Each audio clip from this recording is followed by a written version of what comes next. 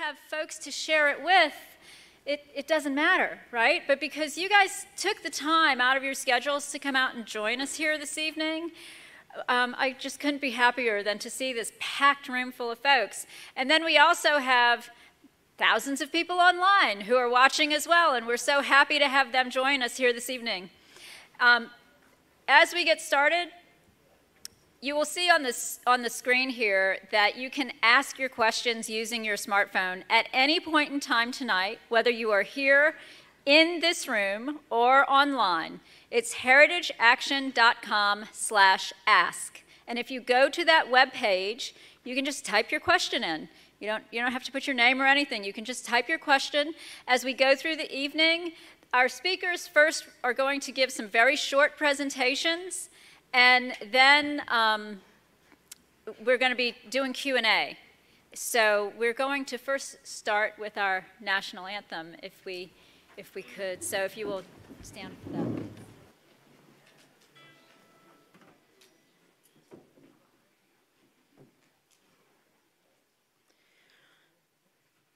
Oh, say, can you see by the dawn's early light what so proudly we hailed at the twilight's last gleaming, whose broad stripes and bright stars through the perilous fight o'er the ramparts we watched were so gallantly streaming, and the rockets' red gleam, the bombs bursting in it, gave proof through the night that our flag was still there.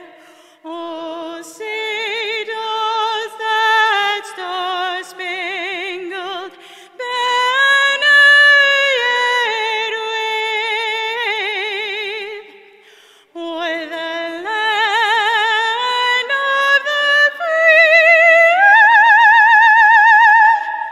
and the home of the brave?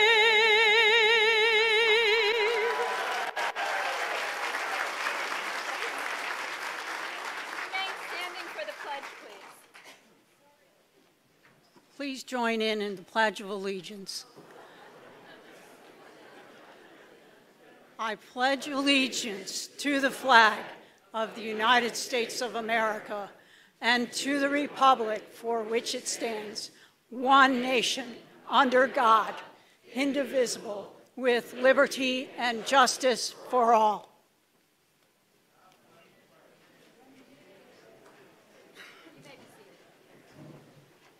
Are we going to stand for the prayer? Good evening, everyone. My name is Pastor Andrew. I'm a pastor here at Crossroad Community Church, and I have the privilege to start things off with a word of prayer. Let's pray. Lord, I thank you so much for this opportunity. Lord, we are grateful. We are so grateful to live in a country, Lord, that allows us to speak truth. Lord, we are so grateful to be called American citizens, Lord, where there's religious freedom, God, instituted from the beginning.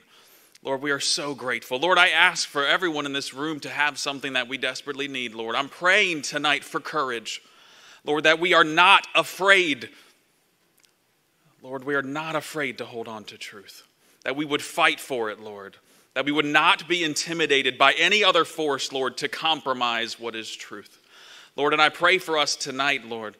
You have given the discernment to separate what is true and what is false, Lord. So I pray for that wisdom and that discernment here, Lord. And I pray that you cultivate our hearts, God, that you soften us where we need to be softened, Lord, so that we can hear what you would have us hear, Lord, and that we can do your will in this place tonight. And in Jesus' name I pray. Amen. Amen. Amen.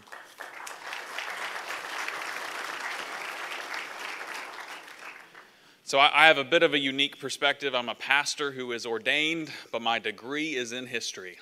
And I love American history, let me tell you, and I'm very passionate about it. And I've been asked just to share for a couple minutes a view of critical race theory and the church and faith. So let me start off. I don't know what you know about critical race theory, but let me tell you this. It has no place whatsoever in the church. No place in the church. And if we want to use chapter and verse, there's a lot to choose from. So I'm just I'm just going to cover a few.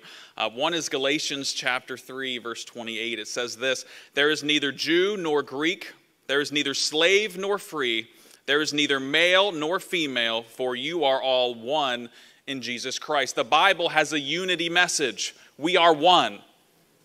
Listen, that's not popular with identity politics, and it shouldn't be.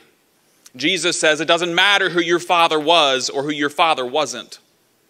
You can come to the cross. We are all in the same boat. We are all sinners saved by grace, and we need salvation that comes from only Jesus Christ. That's the message of the gospel. That's not in critical race theory. Proverbs 6:19 says this. It's in the context of things that God hates. "A false witness who speaks lies, and one who sows discord among the brethren." You're going to learn some things tonight. You're going to learn some truth tonight. And let me tell you, the things that you learn, God does not support. God does not support discord. Listen, if you want to be politically powerful, you need someone to hate someone else. That's not from God. You need to know it. You need to understand. And then this one's less fun, but I'll talk about it anyway. Matthew 5:44 says this: "But I say to you, love your enemies, bless those who curse you, do good to those who hate you, and pray for those who spitefully use you and persecute you." Is that the message from critical race theory? It is not. It is not. You read that and you either feel like you're a victim or an oppressor. It's hard lines of putting Americans against Americans. But listen, you're going to get some great information, some fantastic information from fantastic people. You're going to get that tonight. But the question is, where is your heart? It is not for you to leave and now hate the hateful. If you hate the hateful, you will become them. You will become what you hate. So I'm going to read this one more time. You are going to get information. You need to love your enemies. You need to bless those who curse you. There is opposition to what's happening here tonight. Do not hate the opposition. Do good to those who hate you. Ooh, this is not fun. Man, this has turned into a Sunday message. I apologize. It is a Thursday night. You were not prepared for this. One more time. "And pray for those who spitefully use you and persecute you." Listen, I'm praying for courage for every one of you, but when persecution comes, pray for those people. Pray for the ones who are deceived. Pray for the deceivers. You won't get that in critical race theory, but you'll get it in church. That's all I got to say. All right.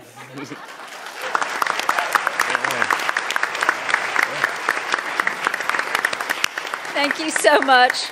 Can we get a round of applause, please, for our national anthem singer, Miss Leah Rose Fisher, and stand up. And thank you to Roseanne for saying the pledge this evening. It was Roseanne Cholowinski who said our pledge for us. And we're going to start off with Jonathan Butcher this evening. We have a slight change of schedule, but I promise you will still get excellent information. Unfortunately, Mike Gonzalez is unable to join us this evening, but Jonathan is here to cover that spot. So, Jonathan?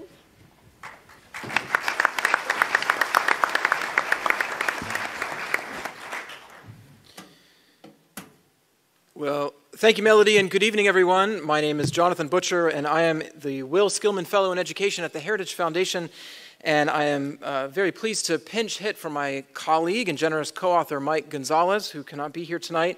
Mike has large shoes to fill. He was born in Cuba, has lived in 7 countries, and written several books that I would recommend to all of you, making him a bit of a movie star in the conservative movement. So the best I can offer is to be kind of a Danny DeVito to his Antonio Banderas, or by the looks of the audience, maybe a Jerry Lewis to his Sean Connery. How's that? So, Mike, I hope you're watching, and Melody, please tell him I said he looks like Antonio Banderas. So what is critical theory? To begin with, you'll see on the screen some of the most notable names. George Lucas. We have Felix Wheel, who was a wealthy German in the 1920s who called together a first Marxist work week. And it was a group of very frustrated German Marxists that the working class had not overthrown the government in Germany around the same time that the Bolsheviks in Russia were successful. He called this group together and launched what became known as the Frankfurt School, whose most notable president and first, or director, was Max Horkheimer.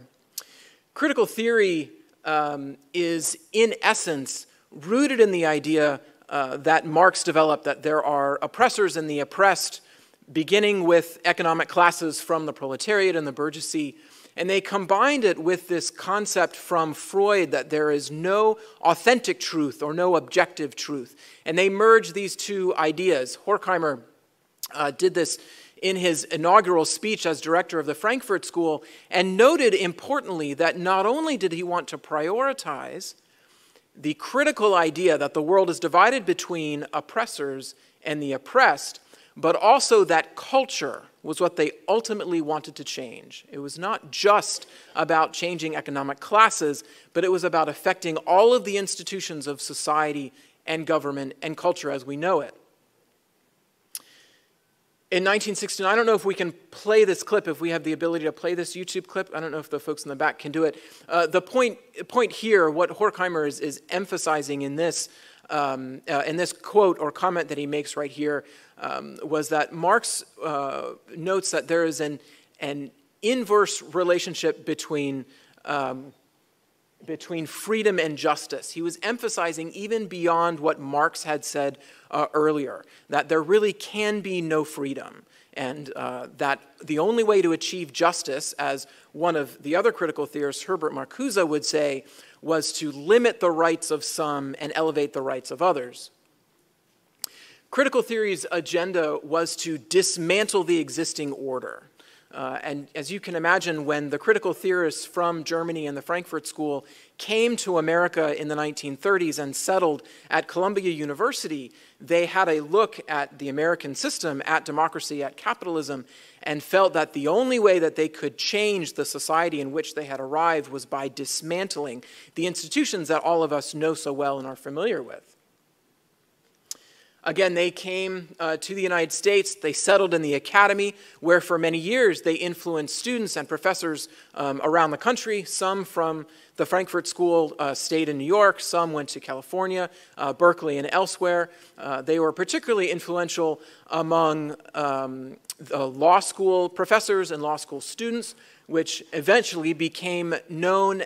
They developed a concept called critical legal theory. So you start with critical theory, the Marxist idea that there is only the oppressors and the oppressed, and there is no objective truth. You add to that the perspective from attorneys, from lawyers, law school professors, that American law is systemically oppressive. That's where the oppression comes from, is from law. Moving into the late 1970s and into the 1980s,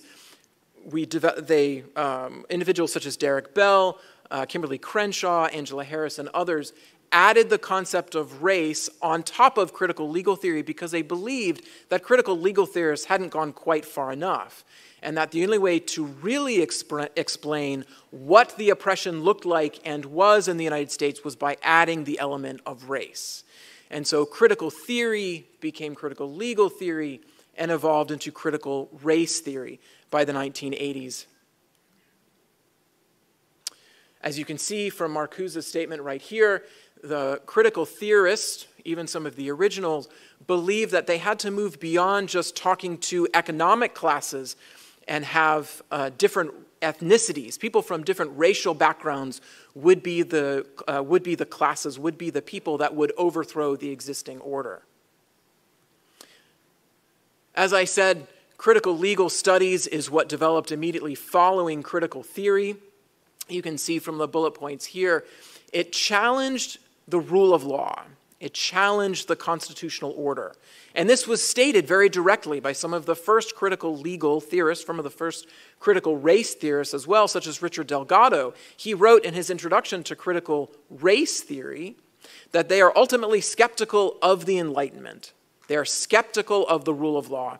They are skeptical of America's legal system. He says this in the introduction. There is no need, really, for anyone on this panel to quote from a pundit today or to quote from someone that you've already heard on Fox News. You can quote directly from the critical theorists themselves about how they describe all of these different critical ideas. Critical legal studies attacked not just the concepts of law and the Constitution, but also legal realism, as well as, what we're referring to here are the objective truths on which a system based on a rule of law is built. Again, all of these bullet points, as I go through these quickly, because I know we only have a few minutes before we move to the other speakers, but it cannot be emphasized enough that we're moving from a system that was built on the idea that society can be held together by a system of order, by a system of laws, to the idea that laws are systemically oppressive and that you cannot have a civil society that exists underneath them. A conference that helped to create critical legal studies at the University of Madison in the 1970s.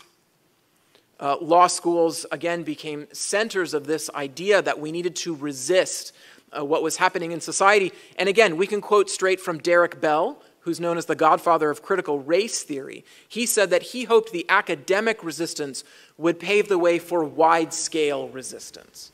And that was resistance, of course, to the culture in which we live. Critical race theory, again, becomes in the 1980s. It was a bit of a rift with the critical legal studies movement. They said that critical legal studies hadn't gone far enough and that we needed to, critical theorists had to move a step beyond just looking at the law and to begin to look at ethnic and cultural elements in society as well.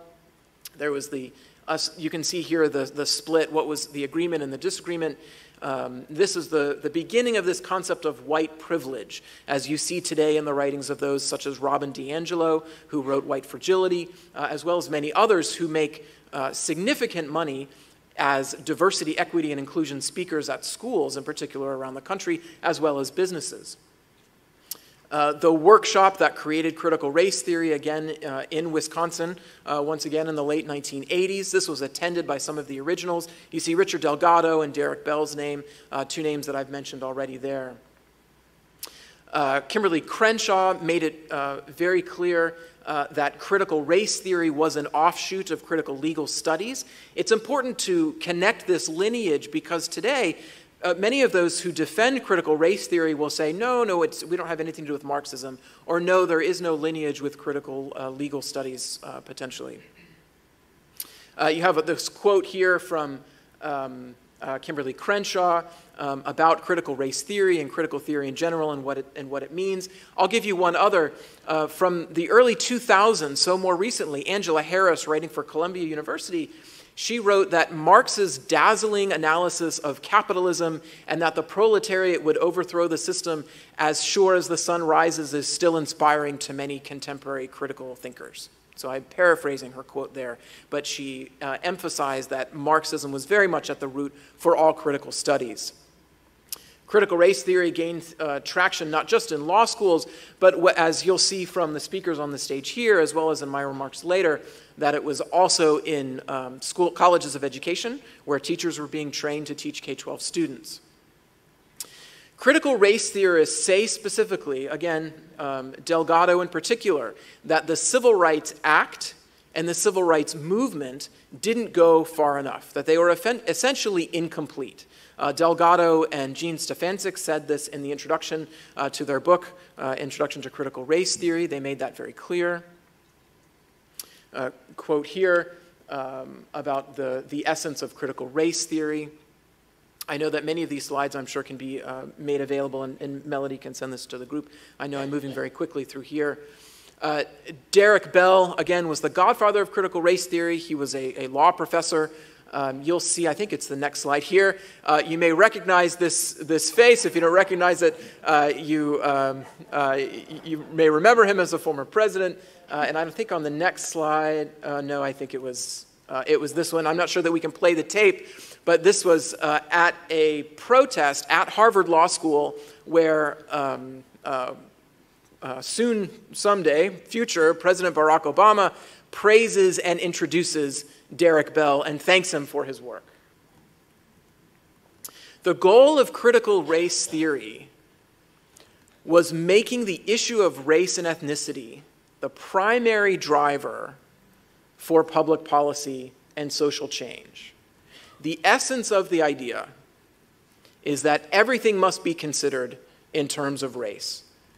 The ultimate connection with Marxism and critical race theory today is the idea that we need to have, and you'll recognize these words quickly here, equity instead of equality. Equality means people are treated the same under the law. Equity means that somewhere else, something is generating equal outcomes for everyone. And as you'll hear from others on the panel today, the only way that a government can generate equal outcomes is through coercion. Critical race theory, again, has been around since the late 1980s, but as you'll see, it moved into the 1990s, early 2000s, and is very common in colleges of education. There have been studies done, particularly by my colleagues at the Heritage Foundation, including Dr. Lindsay Burke and the American Enterprise Institute, Rick Hess, who were looking at the frequency of the use of books such as The Pedagogy of the Oppressed by Paulo Freire, the Brazilian Marxist. That's a very common book that's used today in some of the most competitive colleges of education around the country, including the University of Wisconsin. So we have to understand that we have now sown the seeds, both in law as well as in education, and beginning in culture as well, of this idea that we must disrupt the systems in which we live. That is the ultimate aim of both critical studies as well as critical legal studies and critical race theory. And they have said so. They have said as much. And so it should not surprise us when we read some of the headlines that we see on Fox News and other outlets today about what some speakers at universities are saying when it comes to their feelings of disdain, even hatred for the United States, for our founding documents.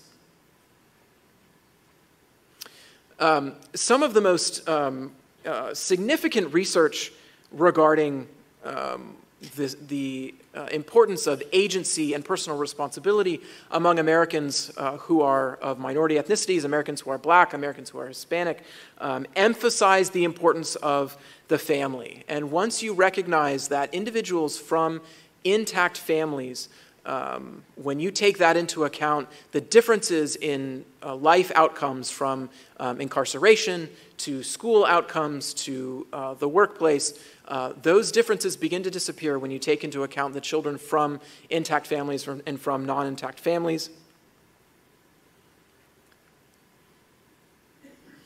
Derek Bell was very clear in his teachings that racism, in his view, was permanent in the United States, and there was nothing that could be done to change it, which gave him and other critical theorists, they felt, the position to say that they should always be in a state of resistance.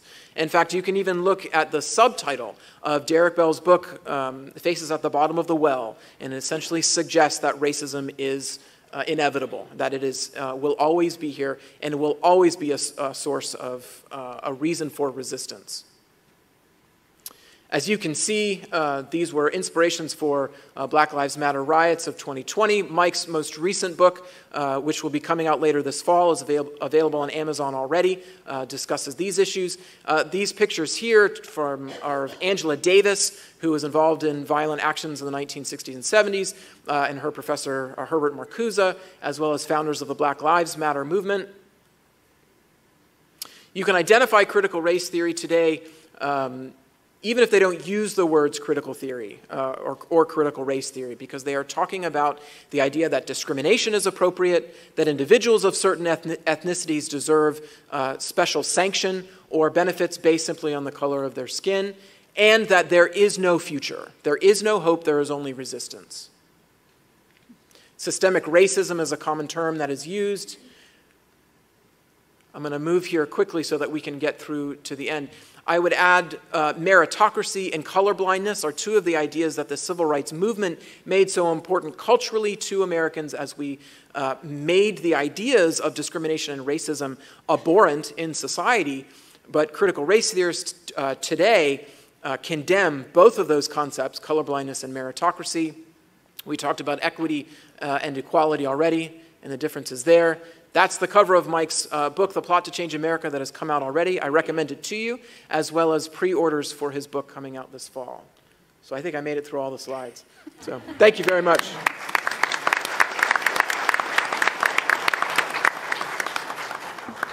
Our next speaker is She Van Fleet, and she comes to us not as anyone who's been involved in politics or in what we are so involved in, educating folks on federal policy and everything that we're seeing happen throughout our culture here. She comes to us as a mom who is so concerned and trying to sound the alarm because she has seen this in China and she has experienced this firsthand. So, She Van Fleet.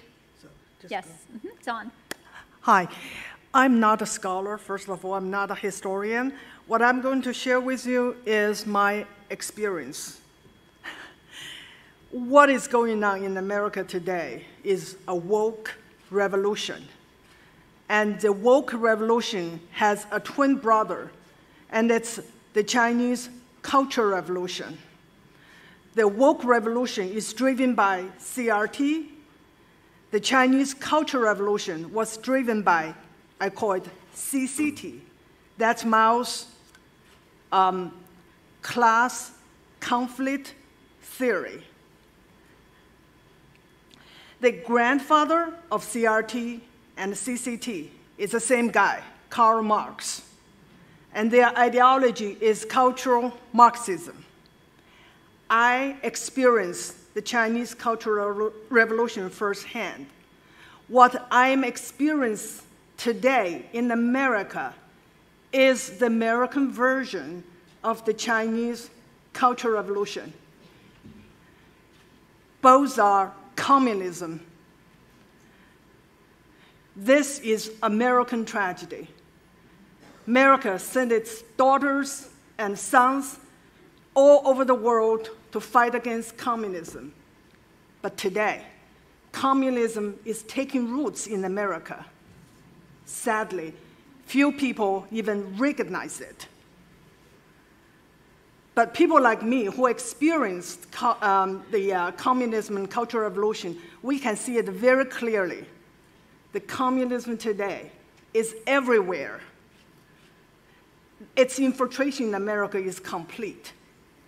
We see it in our media, in our academia, in our schools, in Hollywood, in our workplaces, in corporations, in our churches, in our government and our political parties, and in our militaries. America don't know much about communism because communism was not taught and stories were not told. We know Nazi Germany, we know Mussolini fascism, but we know very little about communism. And I think it's by design. In order to defeat communism, we have to understand it. The horror stories that took place in Russia, in Soviet Union countries, in China, in Cuba, and in North Korea need to be told to every American. Only when we know the stories can we recognize what's going on here is communism so that we can fight back. Before there is a CRT, there is a CCT. Just like CRT, Mao used CCT to divide people into groups of oppressors and oppressed. The only difference is he used class rather than race. Mao carried out two revolutions. The first one was the armed insurrection against the nationalist government. And he overthrew the government and established the communist rule. His second revolution is the infamous Chinese Cultural Revolution.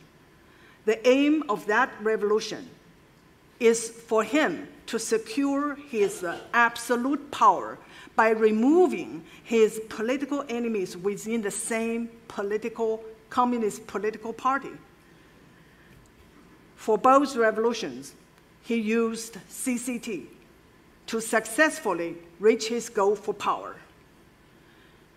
In the first revolution, he got popular support from peasants in an overwhelmingly agricultural society. What's the attraction? He promised them free land from the oppressor land-owning class. In the land reform, an estimated 1 million landowners were executed. Their land confiscated and given to poor peasants. And that is Mao's equity. But before long, all the land was taken back by the state through the collective farming. So there you go. What the state can give you for free, they can also take it back.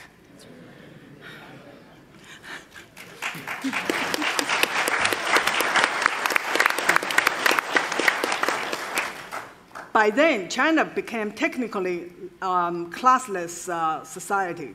No one owned land, no one owned anything. But that did not stop Mao from continuing to use CCT to maintain his power. He redefined the concept of class enemy from landowners to their offsprings. And then he included counter-revolutionaries, rightists, to the class, enemy class. During the Cultural Revolution, he added more. The last one he added to the class enemy category is intellectuals. So during the Cultural Revolution, everyone can be a class enemy. So that is his way to make sure he always had an ample supply of fake class enemies. Now anyone who dare to step out of line can be labeled counter-revolutionary, rightist. When that happened to you, your life is ruined. That's exactly what CRT does. So CRT also create fake racism. So they could continue to redefine the concept, the definition of racism. And now, if you're born to a group or you belong to a group, that can decide that you are racist. If you're born white, you are inherently a racist. If you are a Republican, you're a white supremacist. If you challenge the CRT narrative, now you can be a racist. So what they want is total submission.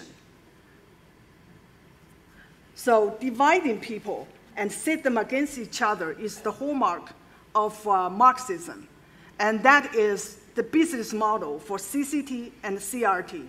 What they want is set people against each other and keep them in perpetual conflict. And what is the reason? What is the goal? Power. To gain and maintain power. That is their goal. I really don't have time to tell you the stories of the Cultural Revolution. That will take days. Here, I just want to give you a highlight so that you have a sense of the terrifying similarities.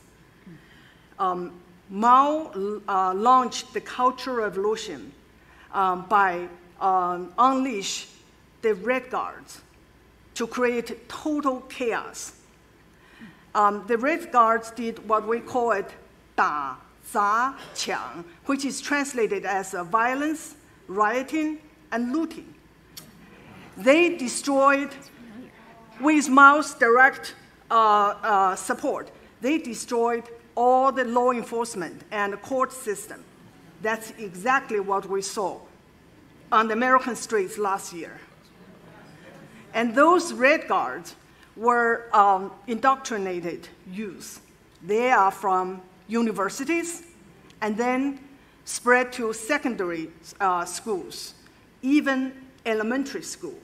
I was the first grader when this happened. I witnessed violence of students against teachers and students against each other. The social justice warriors today in America, there's no difference. There's no difference between them and Mao's Red Guards.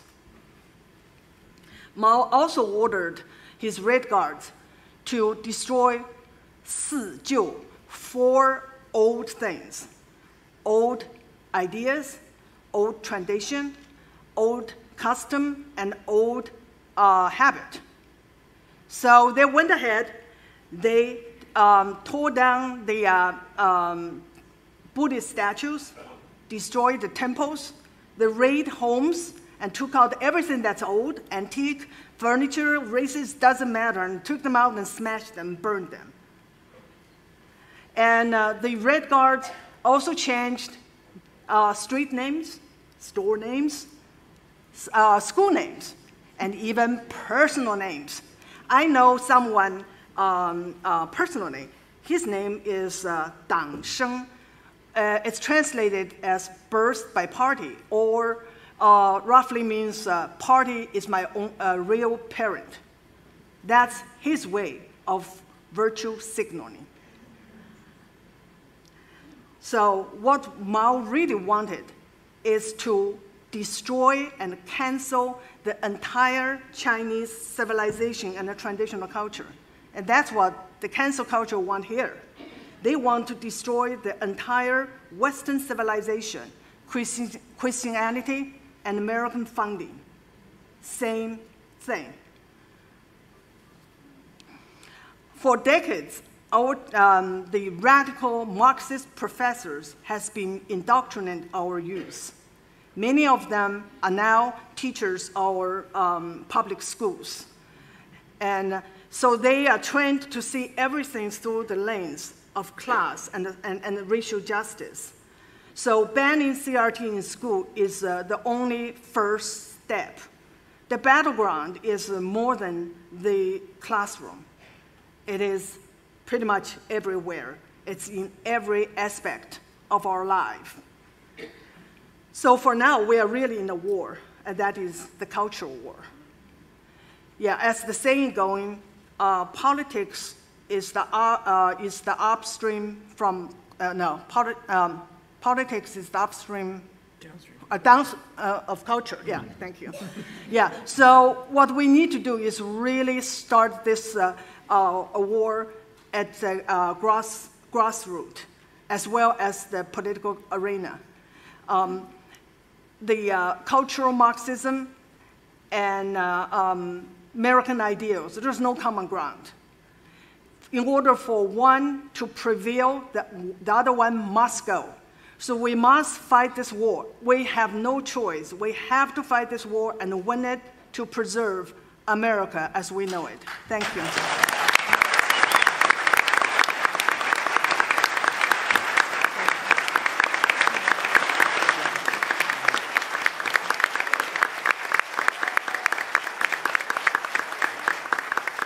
Thank you so much. I can't thank you enough, Xi, for being here and for sharing with us your firsthand knowledge. I think it's a real wake-up call for a lot of folks who are not connecting the dots, right? And so this is really important. And CRT, critical race theory, in the schools is something that we have been really talking about. And of course, a lot of parents, for the first time, as their kids were home during COVID, they got to see what the kids were being taught. And they were like, well wait, what's that? What's going on? And as they dug a little bit deeper, they really were shocked with what they learned. And so Jonathan Butcher is going to come up for a second round here, because this time he is going to focus on education instead of just the overall portion of this. And as he mentioned, he is the Will Skillman Fellow in Education at the Heritage Foundation. He's researched and testified on educational policy around the United States and is currently writing a book for discussing critical race theory in schools in America, right? Okay, do we have a title on that? I didn't. Splintered. Splinter, very good. All right, very good. Jonathan, one more time.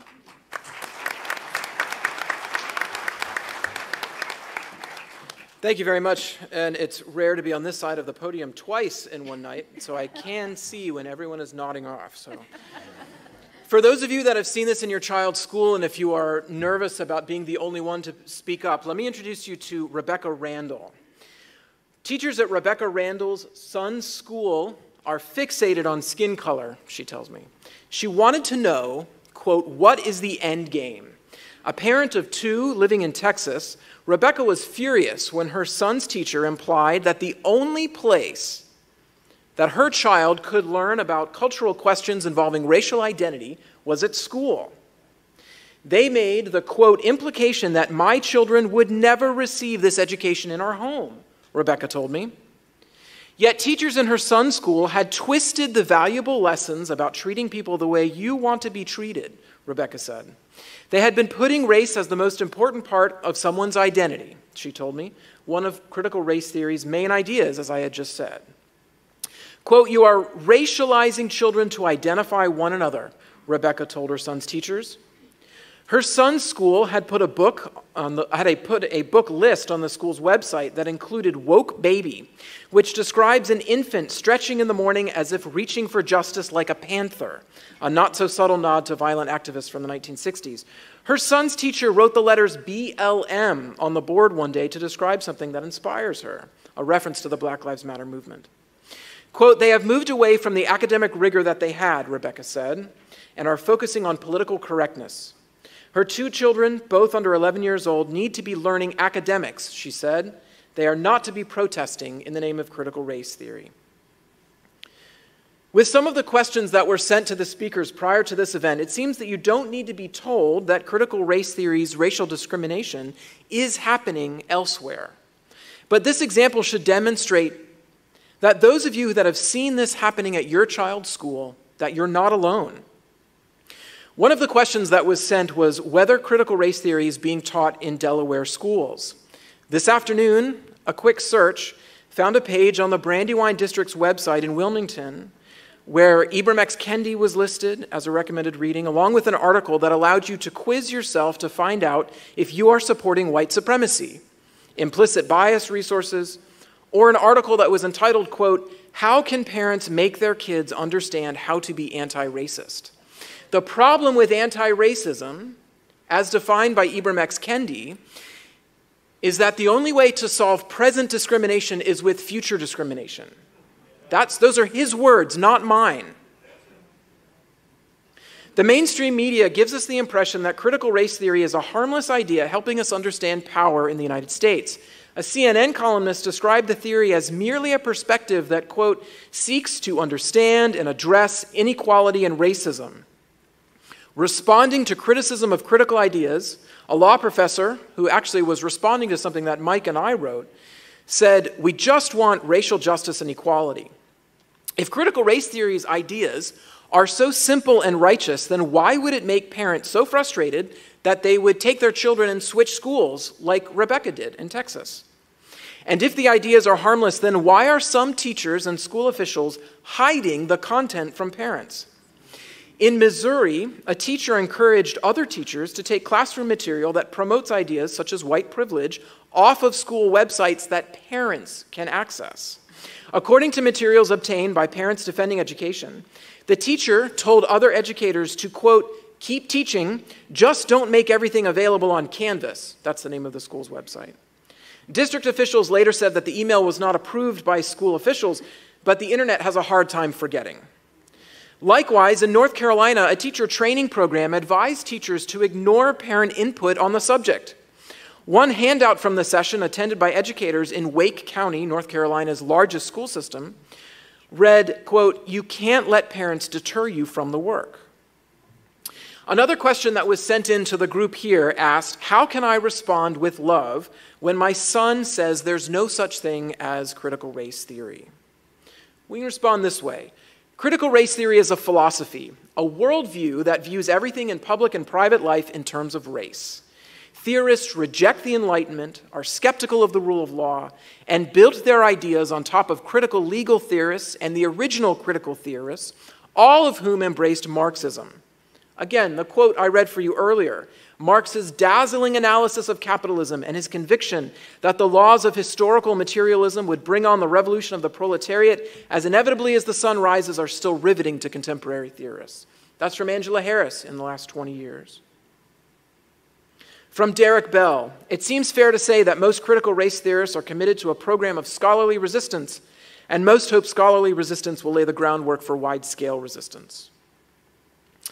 Earlier this year in May, the Attorney General from Montana wrote an opinion where he was highly critical of critical race theory. He said, quote, "Committing racial discrimination in the name of ending racial discrimination is both illogical and illegal." Half of parents in a nationally representative survey said they do not want schools to use material based on the idea that slavery is the center of our national narrative. They didn't say they don't want it taught. Of course it needs to be taught. But that's different than saying that that is the only thing that defines the United States. Nearly 60% of parents said that they want children taught that the nation's birth date is 1776, not 1619. 70% of parents said that slavery was a tragedy that harmed the nation, but our freedom and prosperity represent who we are as a nation, offering a beacon to those who want to immigrate here. At this point in the media cycle and the political cycle, critical race theorists' words, along with educators who want CRT in classrooms, matter so that we can answer some of the myths. So let's start with one. Critical race theory is just about history. If so, then why was Gloria Ladson Billings invited to give the keynote speech in 2019 for the National Council of the Teachers of Mathematics? Why did a National Association of Science Teachers have a critical race theorist give a keynote presentation about critical affinity spaces? Second myth, critical race theory is not being taught in schools. If that is the case, then why, on the Portland Public Schools YouTube page, is there a group of teachers who meet with the name Critical Race Theory Group? They had their summit in April. In Loudoun County, the school district contracted with a professional development company that used the words critical race theory in their training programs. Iowa City Schools has a lesson on their website on white privilege. California's ethnic studies curriculum, which came this close to becoming mandated for all schools in the district, has an entire section on intersectionality, which is the core element of critical race theory developed by Kimberly Crenshaw. Again, to quote Montana's Attorney General from just a few weeks ago, a school unlawfully discriminates on the basis of race if it has effectively caused, encouraged, accepted, tolerated, or failed to correct a racially hostile environment. Notably, racial acts need not be targeted at any particular individual in order to create a racially hostile environment. That's why all of these lessons on white privilege or white fragility are condemning an entire ethnicity. The third myth, we need critical race theory in order to teach compassion. For those of you keeping track at home, the idea of compassion was taught long before critical race theory was even a thing. But in the 1960s, Frantz Fanon, who developed the concept of decolonization, which is central to critical race theory today, he said the following: use all means to turn the scale, including, of course, that of violence. From Paulo Freire, who wrote the book I mentioned earlier, Pedagogy of the Oppressed, he said, more and more, the oppressors are using science and technology as unquestionably powerful instruments for their purpose, the maintenance of the oppressive order through manipulation and repression. The oppressed as objects, as things, have no purposes except those their oppressors prescribe for them. And this from a book that is used widely in teacher training programs today. So let's skip to the fun part. So what can we do? This was another question that was asked of those on the panel today. So first, for parents, talk to your child's teacher, talk to your principal, talk to the administrators at school. Let them know what you see on the websites. Let the school board know what you see.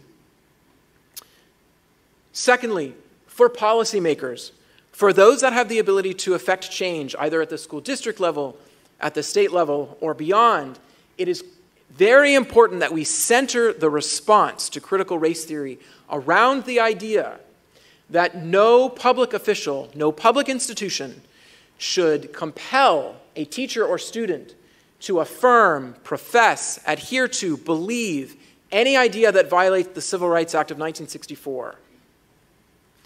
Basing a response to critical race theory on the idea that compelled speech is not appropriate, and in fact is something that the Supreme Court has rejected, as well as tying it to the Civil Rights Act and federal law, puts our responses on solid ground. The idea is not just to help schools teach students what it means to understand America's promise, but we must be prepared to design responses that will stand up in court when the opposition uses any means that they have to try to disrupt it. And given the stances of the National Education Association and the American Federation for Teachers, the nation's two largest teachers' unions in the past few weeks, we know that this is something that they are very keen on. In fact, the NEA said at their annual conference this summer that they intend to make sure that this idea stays in schools. So with that, let me leave you with this thought. Many years ago in the 1940s, E.B. White, the author of Charlotte's Web, but also a regular writer for The New Yorker, he described American democracy as something that was always in flux. There's always tension. There's always going to be something that is hard to define. We will always struggle with ideas because America is based on an idea. So we must be prepared to respond to a theory with a theory. Our theory must be civil. It must be civic. It must believe in America's hope for the future and believe that it is our responsibility not only to live out the founding principles of America's creed today, but to pass on the knowledge of what those words mean, what our founding documents mean to the next generation. We can preserve it now. We can pass it to our children to preserve it tomorrow. Thank you.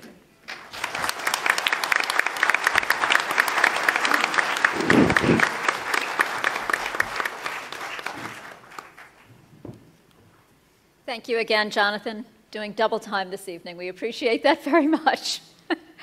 Our next guest is Chantel Cooper, and I met Chantel for the first time at a rally that we did in Loudoun County on Saturday, June 12th. And again, another individual who wasn't involved in politics. This is not her full-time job, not something that she's been involved in, but she's a mom and refers to herself as a mama bear. And she was willing to stand up and push back against the Loudoun County School Board. And that's what it takes. That's what we need. So, Chantel?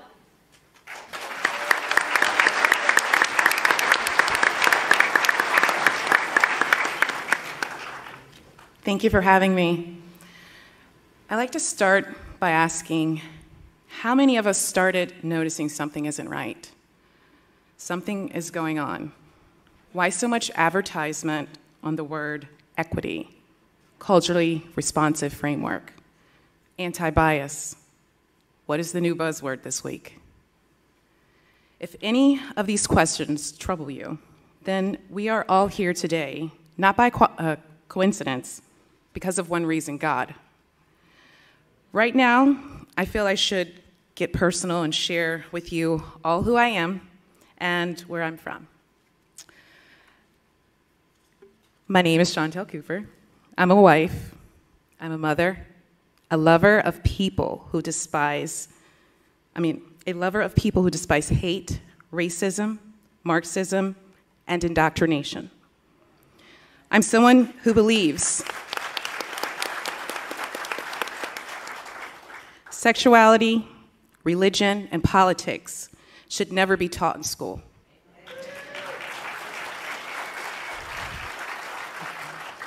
That is my God-given right as a parent and as a mother. It's my job, not the school board. Allow me to share about my humble beginning. I was born in Southern Maryland to a strong mother who instilled life values and morals. During my early childhood upbringings, my mother, myself, and my oldest sister were mentally and physically abused by my stepfather for simply not being his biological children. My mother finally left him with 5 children to take care of by herself. I watched my mother's struggles, fears, having to be a single mother on welfare and Section 8 housing. She would cry and demand we never fall under the system or be a victim because it's hard for you to get out. Where I grew up in this housing development, there were black, white, Spanish, all colors, all race. We didn't see each other any differently. We just fed off each other's energy, good thoughts, to graduate and to do better, to never continue the cycle of dependence. I can say I endured so much abuse to the point I was suicidal. I would enjoy my imaginary world because it was better than reality. I had problems speaking loud and clear, looking into a person's eyes and saying, I love you. I had very low self-esteem. I was being told for years I would never amount to anything, I was stupid. This one thing my stepfather would say is, you need me. Imagine a child going through this and also being raised in a very religious home. No holidays, no birthdays, no association outside except at religious events. I was taught not to vote, never to put your trust in man, which I understand. You might look at me right now and ask, how did you overcome the hurdles? I overcame through faith. It took many years of unprogramming. Right now, I can sit here and explain critical race theory is abusive.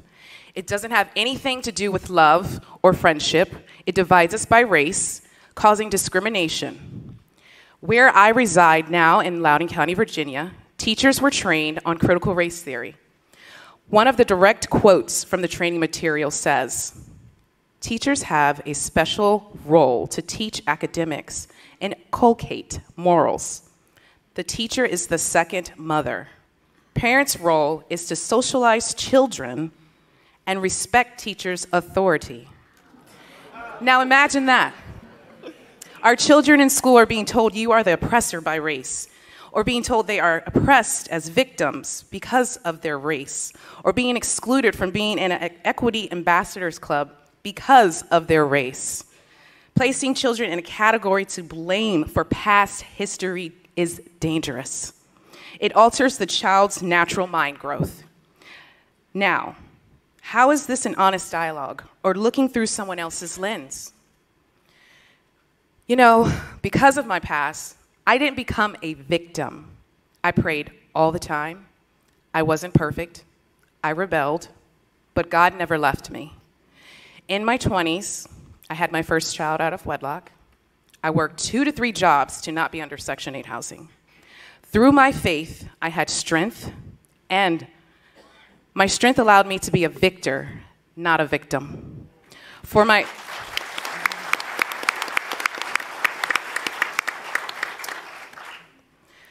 oldest sister, who endured the same mental and physical abuse, her traumatic experience didn't lead her to grow.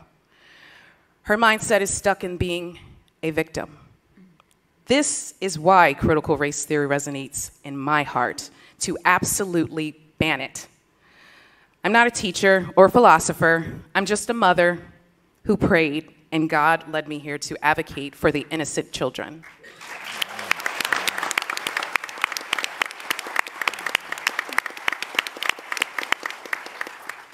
There were a few questions submitted, and one Jonathan did touch base on, and he answered that. Are our children educational books with CRT currently in Delaware schools? Yes. I encourage you to ask your children if they have an in-classroom library. These books in the classroom cannot be checked out. And again, this is my point of view from what is going on in Loudoun County, Virginia. If you feel sexuality, religion, and politics should fall under your parenting role, you can exclude your child or pull them out. I found paclouden.com. That's paclouden.com. It's very useful. This website provides you opt-out letters and a list of books to look out for. One other question was, how do we stop this from being taught? Get involved in your children's school board meetings, curriculums. Ask your children's school, principal, teachers for instructional material, lesson plans, and literature. You want to see everything that is being taught. How do I respond with love when my son says there's no such thing as critical race theory? Make time and spend one-on-one time with your children, teaching them how amazing this country is and how to love our country. First thing I encourage you to do is research CRT and see how it resonates with you in your home. And teach your children what to look out for. Again, paclouden.com helps me, and reading anything I could get my hands on. I read it, I ingested, and then I broke it down. Christopher F. Rufo. He has a great article in the Imprimis. It's a monthly digest. You can subscribe to it. It basically, this article on critical race theory, it explains what it is, how to fight for it. And momsforamerica.us. That is a very uplifting website. What can individual parents do to fight this? Get involved in organizations, build a network with people who are fighting the same fight. I realize we Americans have taken our freedom for granted, so research and think for ourselves. Don't let anyone tell you what your child will learn outside of the normal academics. For example, we all know the Jim Crow law was built to tear down the household between the mom and the dad. CRT, critical race theory, is to tear the child away from the parent. So you fight for your children. I don't know if you guys remember this saying, but it was Mr. Lennon. He said, give me one generation of youth and I'll transform the whole world. That's what's going on right now, guys. How do we stop this insanity? One step at a time, but first with God. Pray. Get involved in the school board meetings. Get involved in voting for your local governor. Ad officials are elected, so if we, the people, don't like something they are doing, we can petition to oust them. For closing, if the theory is not implementing love, leave it at the front door and lock it. Educate yourself and your children how to protect themselves mentally and physically. So when they walk out that front door, they will be able to think for themselves, not what the society tells them they should do.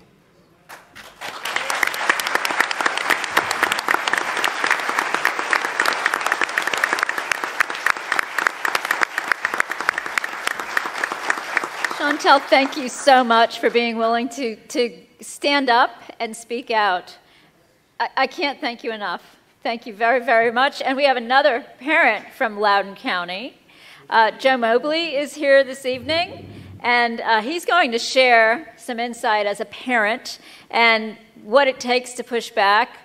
Joe, I'm hoping you might address some of the questions also that we've had from folks about schools and how to stop things. We're going to have a Q&A period after we have our last speaker. We will be having that as well. But if you go to heritageaction.com/ask, that's heritageaction.com/ask, you can ask your question right now live.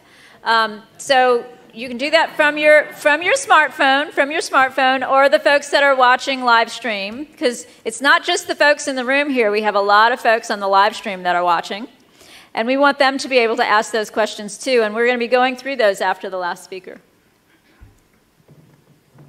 All right.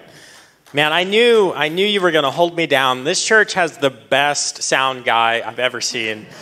So, yeah, applaud for him. So, but the new challenge is whoever's working the camera, get on the sticks. You can't just point it at the podium. It's not going to work. So we're going to talk a little bit about the divisiveness because we got scholars and we got people that experience communist China. I'm not a scholar, and I have never been to China, and I don't want to go to China because America is the greatest country in the history of the world. So we're just going to touch on, in my brief 10 minutes with you, we're going to touch on some practical, this is what divisiveness looks like. So I'm excited to speak to you. I'm excited to hear your questions. And I'm excited to go to the bathroom because I have the world's babyest bladder. My wife is pregnant with baby number 4. And I say, get over it. You just have to pee when you're pregnant. I have to pee all the time. I had to stop like 6 times just to get here. All right, so as you can see, I'm black. Surprise. If your, vision is not your thing, I'm black. And I'm also a millennial. I'm the world's worst millennial, guys. I'm sorry. My real job, I work for a technology firm. I don't know how I got in, probably because I'm black. But I have one of these nifty things, and to Joe Biden's surprise, I know how to use the internet. So I also have a lawyer and an accountant, but hopefully I won't need to call the lawyer. But everybody, take out your smartphone. If you don't have a smartphone, don't embarrass yourself. Leave that razor in your pocket. So take out your smartphone and hold it up, and you're probably thinking, oh, he's going to get me to subscribe to his YouTube channel or go to thejoemobleyshow.com. I know you've already done that, so I'm not going to ask you to do that, or subscribe to his podcast. But hold up your smartphone. Hold it up, guys. I'm not going to move on until you do it. All right. Yeah. Now, put your hand down if you are not holding an iPhone. If you're holding a non-iPhone, you sinners, put your hand down. All right, so everybody with your hand up, bless you. We are going to gather and pray for the souls of everyone that put theirs down. So iPhone, my people, my brothers and sisters, put your hands down. You all probably don't even know that there's a conflict that we all have, and iPhone users know about it. It's that short message service when we send text. Now, iPhone users, we have a thing called iMessage. It's a gift from above. And our messages have all these extra features. We can send each other these cool little, like if someone says happy birthday or congrats, when I open it, the phone explodes and I see fireworks and someone throws a baby and I kiss it. That's what happens when you have iMessage. I don't know what happens when you have dumb smartphones that some of you have. But we know instantly because our messages are blue and gray, and the heathen messages are green and gray. You know what I'm talking about? She knows what I'm talking about. She's leaning over to the person like, yeah, I know what he's talking about. We hate those group chats. We don't like to be in those group chats. There are some group chats that it's all blue bubbles, all gray bubbles. Sigh of relief. And there are some group chats, and Jim knows, I see him shaking his head back there, we're in a group chat. Jim, I don't engage with that group chat a lot because it's green bubbles.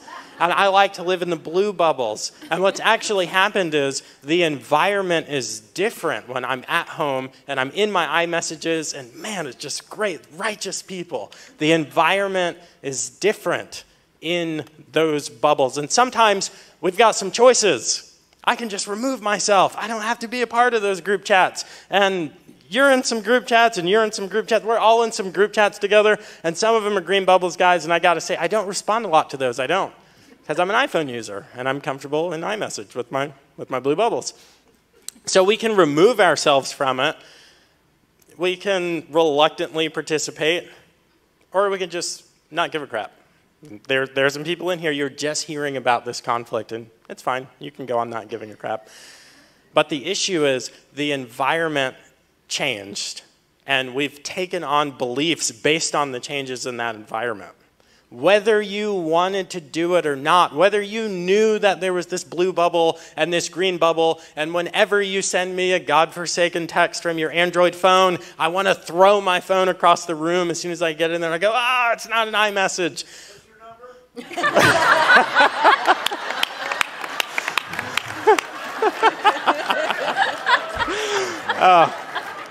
It's on my business card, which also goes to my website. And it'll take you to where you can get one of my, merchandise items. This is a shameless plug.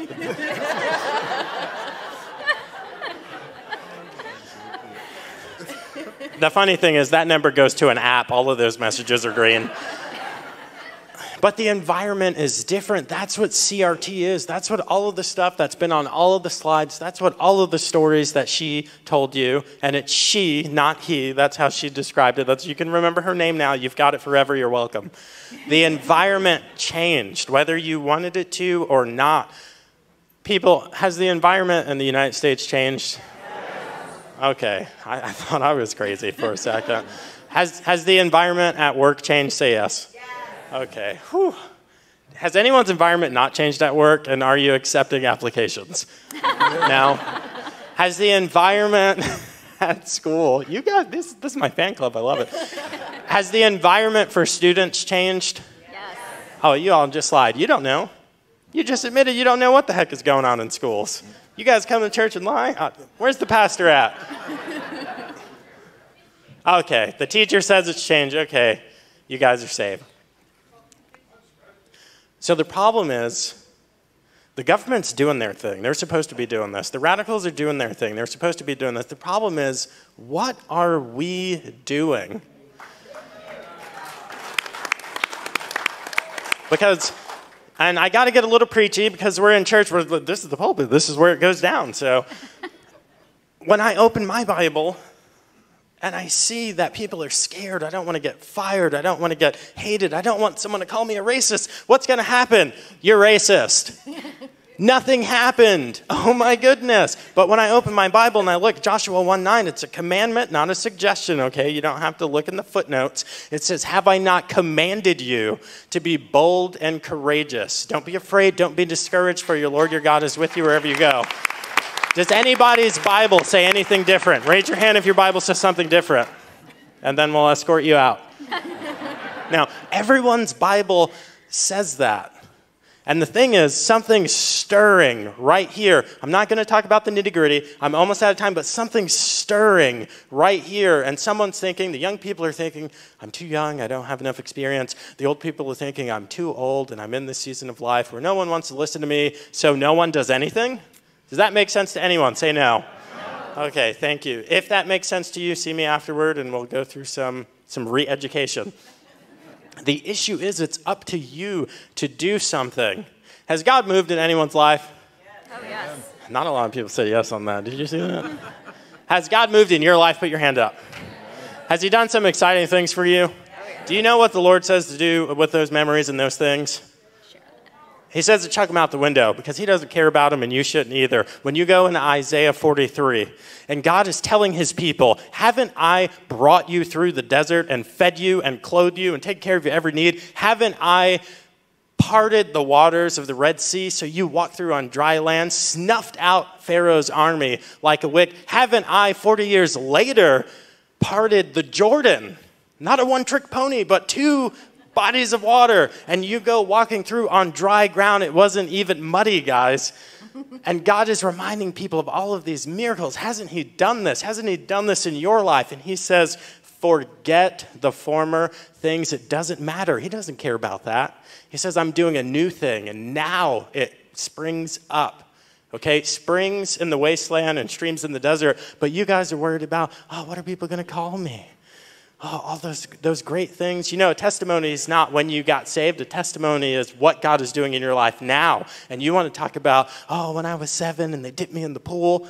No one cares. The fight's happening now. Wake up, okay? People are shaking heads and people are doing all that stuff. The fight's happening right now. So you got to decide, are you going to be Daniel chapter 5 and get thrown into the lion's den with Daniel? Or are you going to be chapter 3? And this is the end of my speech, okay?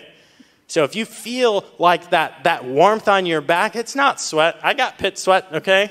So we're friends now, and now that we're friends, because I'm being real to you on a Thursday night, and I tell you about my pit sweat, and I tell you that I got a baby bladder, so now we're all friends, okay? So we're past all the bull crap, and we have to deal with your BS, okay? Your belief system, because your belief system is messed up. And you need to get down with the belief system that you have the power, not because we the people is the sovereign in the United States, which is true, because the Spirit of the living God lives inside you, okay? So with that, and I'm out of time, be Daniel chapter 3. Don't wait to chapter 5. So you have to get thrown the lines down. And that's an amazing story, and I'm not doubting that. But be Daniel chapter 3. So when the king, the president, the whomever comes out and says, when you see my statue, when you hear my music, then you turn and you fall down and worship to this great gold hideous thing.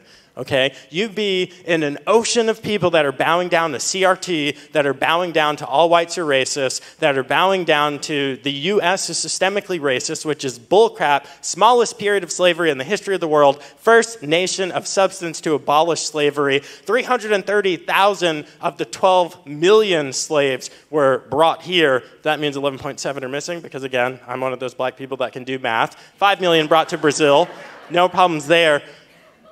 Don't bow down to this. You need to decide to be a Shadrach and Meshach or an Abednego and say, I don't care where the fiery furnace is. And more than that, get out.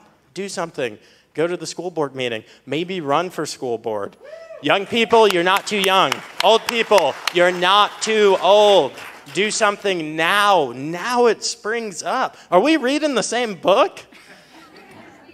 Are we?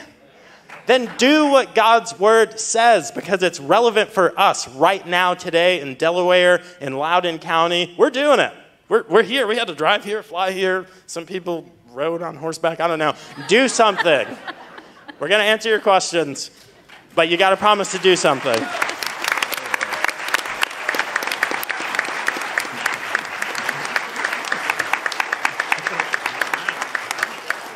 Thank you very much. I think we're all still awake. And again, it's heritageaction.com/ask to ask your questions. We have a couple more speakers and we're going to tackle those questions. I'm going to take a quick moment here, though, to talk just a little bit about Heritage Action. So the Heritage Foundation, how many folks have heard of the Heritage Foundation? That's almost the whole room. I'm impressed. How many of you, before you heard about this event, had heard about Heritage Action? Not quite as many.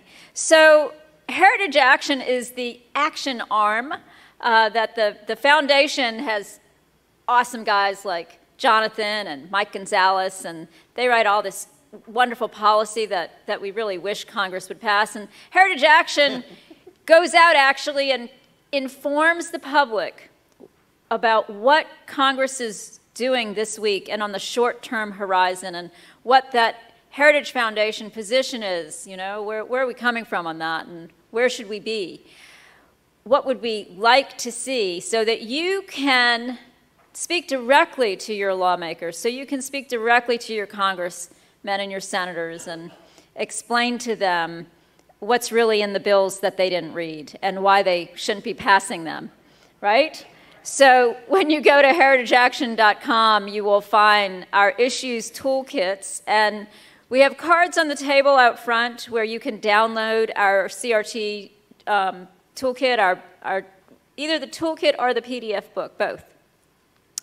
And we would love for you to do that, but even more, we would love to have you join us as a Heritage Action Sentinel.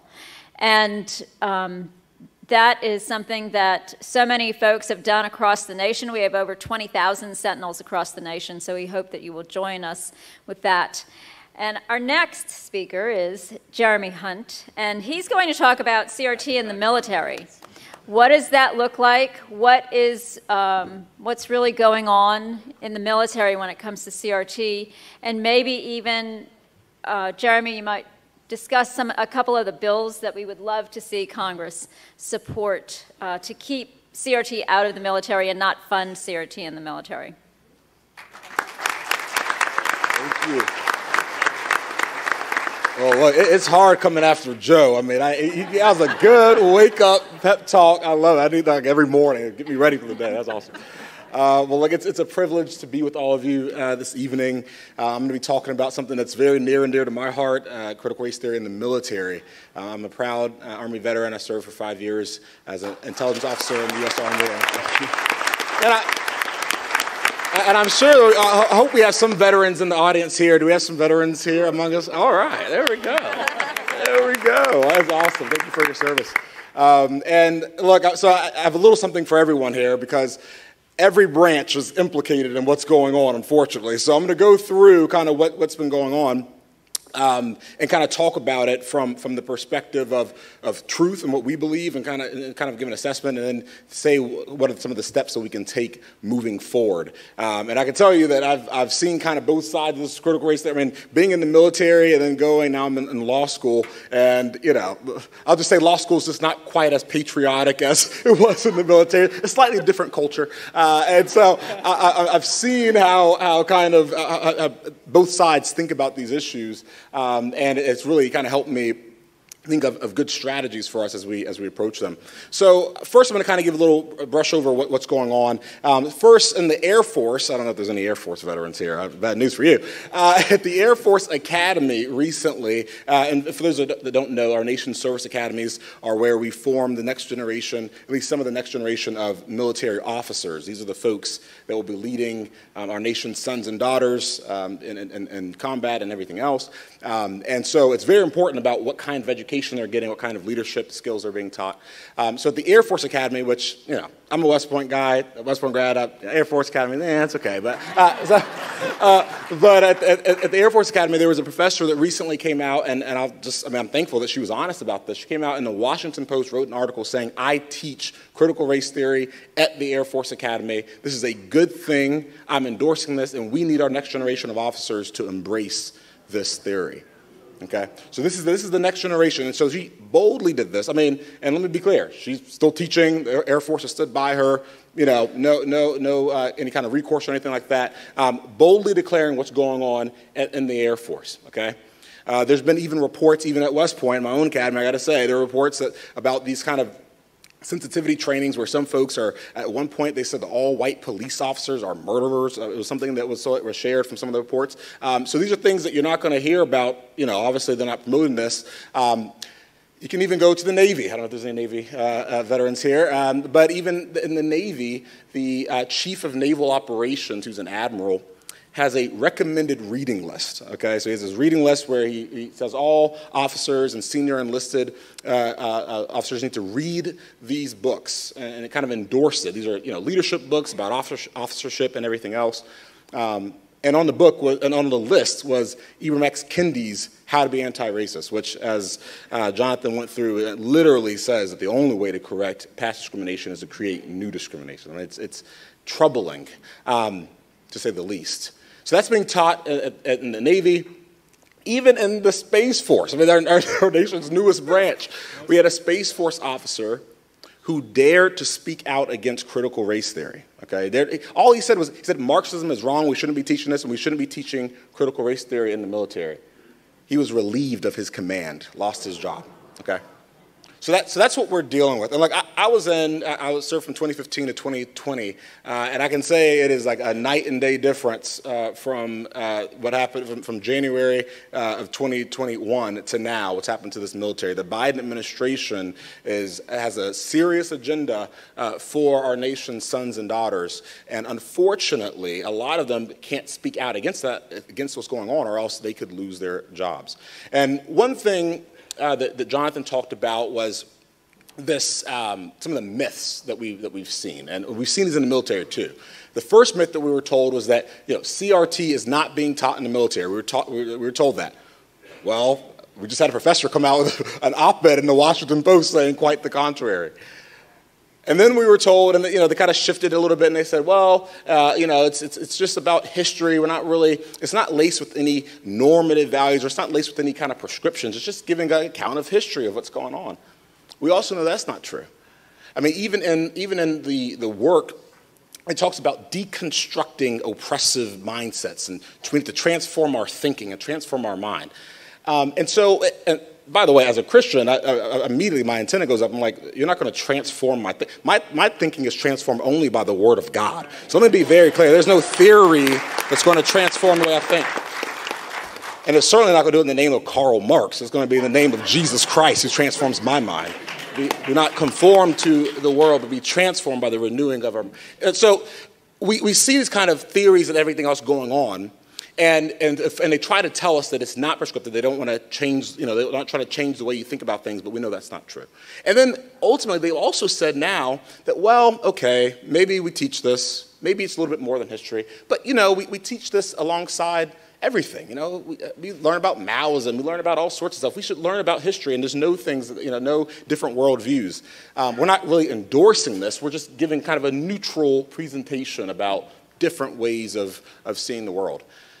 That's also not true, because we know that it's being endorsed. And the bottom line is that our nation's sons and daughters are not sure when they're reading books about leadership and officership, and then the next one is how to be anti-racist. You start to kind of get confused about, well, what's being endorsed here, what's being taught. And clearly it's being endorsed, it's being embraced. And you can lose your job if you speak out against it. And so what are we to do about this, okay? Well, first off, as we all know, the way to drive out darkness is with the light, is with truth. That's first and foremost. So we have to expose what's going on in the dark. And one of the reasons why the left loves to use the military is because we have serious professional soldiers who love this country who are not going to, go against what their leadership says, and they're going to follow orders. And so when they do that, they're able to kind of get by with a lot of this stuff sneaking into our military, into the training, because our soldiers literally are not allowed to speak out against it.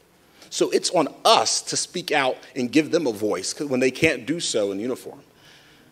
And so one thing that's really awesome, Senator Cotton and Congressman Dan Crenshaw of Texas, they started a whistleblower complaint form. And so you can actually go on their website. You can go to Dan Crenshaw's website right now and fill out if you have something going on in the military and you don't want to come out in your official name or in your title, you can actually do it without sharing your identity. And then, so that's one of the ways we've actually been able to hear about some of these reports. Okay? Now just imagine that for a second. We're having to do whistleblower private complaints now to find out what's going on in our United States military. I mean, that's where we are. And folks, it's only June. Folks, we're 6 months into this. July, rather, sorry. So 7 months into this. It's been long. It's been a long year. And so, I mean, we had to think about this and be very serious about what's going on. And it's up to us to give a vote. I mean, these are folks that are protecting us. We have to protect them from what the Biden administration is trying to do to our United States military. And absolutely. And so, I mean, as you heard from some of the folks here, we got to call your congressman, call your senator, make it clear, have a voice and say, look, we need legislation to make it clear that we are going to stand up for those who protect us. And then ultimately, absolutely, we need to pray. Because, look, at the end of the day, we can talk about theories, we can talk about ideologies and everything else, but ultimately, racism is a sin problem. Okay, some of you might have heard it's not a skin issue, it's a sin issue. And folks, the only antidote to sin is the blood of Jesus Christ. And I want to be very clear about that. So when we're dealing with these things, we have to understand that we're not wrestling with flesh and blood. We're dealing with serious issues here, and we need to be praying about this. Okay? And the last thing I would say, I implore you to be bold. Look, it might look like we are losing. It might look like, oh my gosh, critical race theory is taking over and all of our institutions. It looks like the left is winning. And some of you might be discouraged. Some of you have given so much to this country. You served, even if you haven't served in the military, you served in other capacities. You've shared these things with your kids, and you try to get it going with the next generation, and you feel like you might have lost. But I'm telling you right now that we win at the end of the day because we stand on the truth. And there is no theory, no ideology can defeat the truth. And so that's what we come in. That's why we walk boldly. I'm at a school that does not really like what I have to say a lot of times. But I walk boldly because I know that I'm standing on the word of God. And you can cancel me, you can try to shut me up, whatever you want to do. But the bottom line is that the light is going to drive out darkness. And so stay bold, be confident, okay? And do not let the world tell you that it's over. What they want you to do is just kind of throw the towel away, throw the towel in the ring, and just kind of give up. And I'm going to be, if I can be really real with you, there are a lot of conservatives that think that's the right way to do this, that the right way is just to retreat and give up. I'm not giving up my country to darkness. I'm going to tell you that right now. So if you...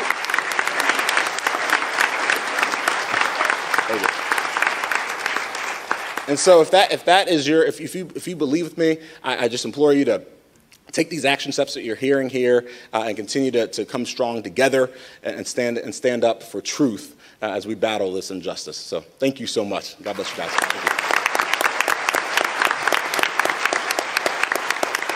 Thank you so much, Jeremy. And I do want to say, we do have to pray. There's no doubt.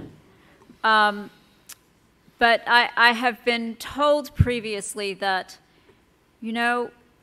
we can't just pray for that hole to get dug. We have to pick up the shovel and dig. And to that end, one of the things that Heritage Action does is we let you know about the specific legislation that is being proposed. And we have endorsed and we support the Stopped CRT Act in the military, and this is HR 3179, and so that is definitely something that you should be contacting your representatives directly on and telling them that you want them to support defunding CRT in the military. Our last speaker, I think, is so very important. Every single one of these speakers is important, but Stephanie Holmes, I cannot begin to tell you how hard it was for me to find an HR, a human resources professional, who could actually come out and speak publicly about the topics that I wanted to have addressed here this evening. Because when I was like, so I want to find somebody who is willing to address diversity, equity, and inclusion, DEI, how that impacts, what happens when companies use DEI and skin color instead of meritocracy as the gauge by which they hire, fire, and promote individuals in the workplace. And what does that do, actually, to productivity and morale in the workplace? And so with that, Stephanie Holmes, thank you so much for joining us this evening. Thanks so much, Melody. Thank you. It's a pleasure to be here this evening. As Melody mentioned, my name is Stephanie Holmes. As way of background, I'm a labor and employment lawyer. I recently started an HR consulting firm called Brighter Side HR. Prior to that, I was an in-house counsel in corporate America for a number of years, focusing on labor and employment matters. And then prior to that, I worked at a large law firm in DC and Chicago. And from my vantage point, I have a number of concerns about critical race theory and its impact on workplaces across America. I think that more diversity and inclusion, including broadly defined to include a diversity of viewpoints and experiences and perspectives, in the workplace is a good thing and a laudable goal, and there are definitely lawful ways to accomplish that. But the way that programs have been implemented in the last several months especially, I believe is creating risk for companies and creating negative workplace cultures for employees. And while companies may be doing things in the name of diversity, a lot of the things that they are doing may be violating discrimination laws. So I'd like to touch on 3 topics tonight. The first one, training. It's one of the most notable topics to come to mind is the training that is being implemented by the diversity and equity and inclusion departments and HR departments. Much of the training is incorporating concepts of critical race theory. You may be personally familiar or have had experiences with that type of training or heard or read about it. Employees are being required to attend or strongly encouraged to attend, training sessions or to participate in conversations with their coworkers or their leadership team about such topics as, white fragility, white guilt, systemic racism, how to be an ally in the workplace, and other social justice issues. And I believe that some employers are not fully considering the risk of liability under Title VII. As you may know, Title VII is a federal law that protects against discrimination in employment based on a number of protected categories, including race. And so it prohibits race discrimination in the employment context. And relevant here is the potential for race discrimination claims and hostile work environment claims based on race. And the concern from a company perspective is that the content of this training may be used as evidence of the company's racial bias or racial hostility, and that may be a factor in substantiating discrimination or hostile work environment claims. Just to elaborate a little bit on the hostile work environment claim, Those can be hard to establish. The standard is high. In order for a claim to be successful, enduring the offensive or harassing conduct must be a condition of continued employment, or the conduct must be considered, quote, severe or pervasive. But here, if employers are consistently requiring employees to participate in this type of training or have these conversations where their racial group is being portrayed negatively, that could constitute a hostile work environment claim. And just remember that those types of claims can be brought by either a member of any racial group, so a member of a minority group or a member of a majority racial group. Aside from the legal issues associated with the DE&I training, at a bare minimum, it's bringing a very controversial political issue into the workplace, and not only any political issue, but one that is centered on an employee's protected category, their race. And from an employment law perspective, that is certainly concerning. And some employers are also requiring engagement with DE&I efforts as part of their performance review process. And so I believe that there are several negative impacts to employees as a result of this. The country, as we know, is very polarized politically at the moment, and with basically half of the population on one side and half the population on the other side.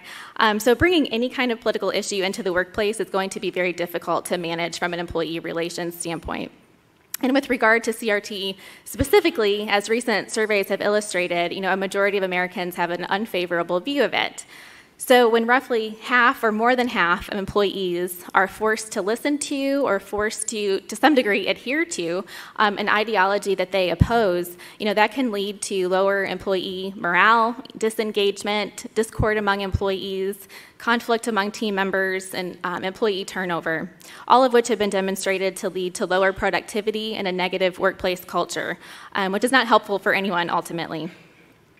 Some questions that were submitted tonight about this topic. A couple people asked about what employees can do in response to this type of DE&I training. And so my short answer is speak up, stand up. If you believe it's creating a hostile work environment based on your race, consider filing a complaint with HR. A lot of companies also have anonymous hotlines. You can file your concern that way if you feel more comfortable doing that.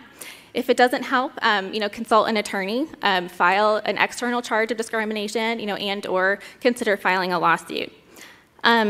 Also, find like-minded employees at your company and consider going together to HR or to management and voice your concerns.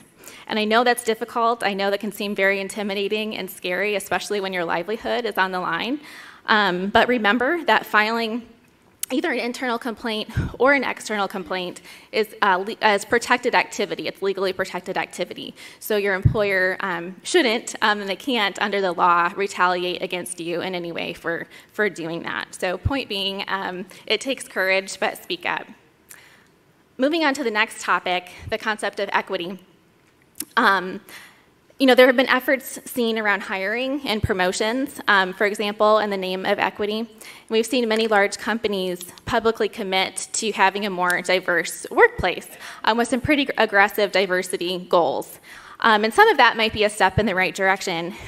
What is concerning, though, from an employment law perspective and an employee morale perspective, is the question of whether hiring managers are treating these types of commitments as racial quotas rather than aspirational diversity goals. And treating them as quotas is problematic from an employment law perspective. Companies cannot hire people based on race. They cannot consider race as part of any kind of employment decision. And when managers are under pressure to improve diversity, there's concern that programs may be being implemented in a way that overlooks qualifications in favor of race, which is inconsistent with the law. It's unclear how else companies may be implementing concepts of equity.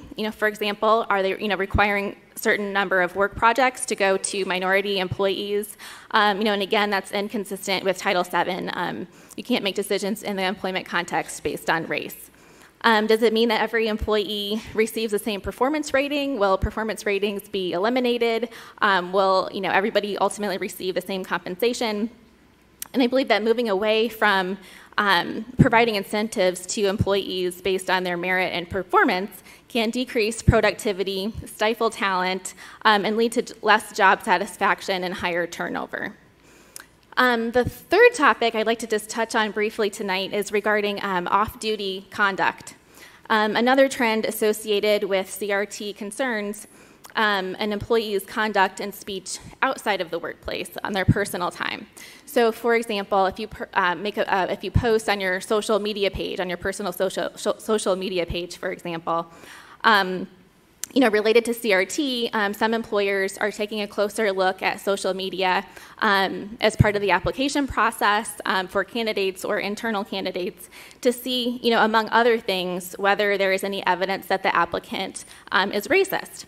Or it's also not uncommon for a coworker to notice, a personal social media post and bring it to the attention of the employer. And the problem with this potentially is how do you define racist and how do you define racism? So for instance, if in the social media post, the individual, questions systemic racism or shares an article that questions systemic racism, will that individual be overlooked for a job opportunity? Or if it's a current employee, will they be disciplined or terminated for, voicing an opinion that is inconsistent with corporate values? And I believe that this has a chilling effect on free speech outside of the workplace, which I find very concerning. You may have seen a poll by the Cato Institute last summer that found that 62% of Americans feel that they can't share their beliefs because they're afraid that it will offend other people. It's a guess, but I would suspect that number may be even higher this year than last year, given the proliferation of cancel culture. And I worry that that's creating a culture of fear both inside and outside of the workplace. So what can we do about this? None of it is easy, but it is not impossible. To employees, again, speak up, stand up, know your rights, exercise your rights. If you feel like you've been discriminated against, or if you feel the training material is creating a hostile environment for you, file an internal complaint, consult an attorney, file an external complaint, consider filing a lawsuit, and remember that that is protected activity. You have a right to do that. And to employers, those who may not want to adopt, more woke agenda in the workplace, a similar suggestion to those employers, speak up and stand up. To other employers, I would just suggest and encourage them to really consider the impact of CRT-based programming on the workplace overall and the legal risk associated with it, many aspects of it.